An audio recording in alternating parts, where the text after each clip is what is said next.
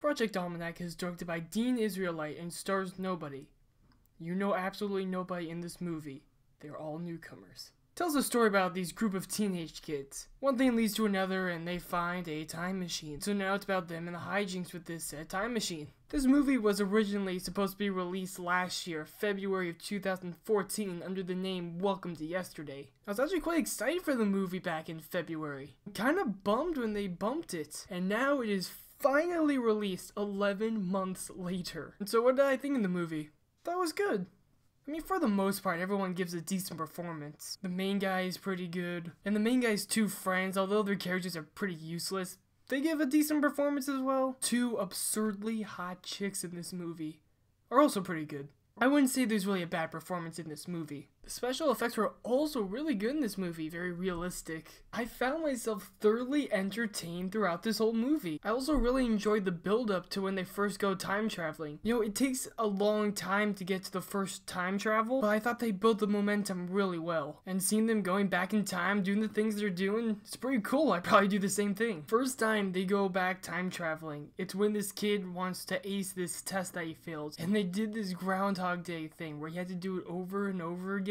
Hilarious. I love seeing people doing the same situation over and over again until they completely adapt to the situation. That's always some good comedy right there. Prime example, Edge of Tomorrow. And when they first show how the ripple effect is affecting everything around them and how they explain it, I thought the writing was really good for that. When they're explaining the ripple effect, I'm like, okay, that's pretty clever, that's pretty smart, I like that. I laughed a lot of times in this movie. They make a lot of movie references. That makes me very happy. And I mean a lot of movie references. And maybe a couple time travel movies they reference, I don't know. And if you're a fan of Imagine Dragons, you will not be disappointed. And my last positive, I found the ending to be pretty satisfying. Thought they tied things up pretty nicely. Okay, on to the negatives. I swear to God, you need to pop an Advil before you watch the first 10 minutes of this movie. The shaky cam is nauseating in the first 10 minutes. It gets better over time, but the first 10 minutes are absurdly nauseating. When they finally put the camera down, go to a still shot, I'm like,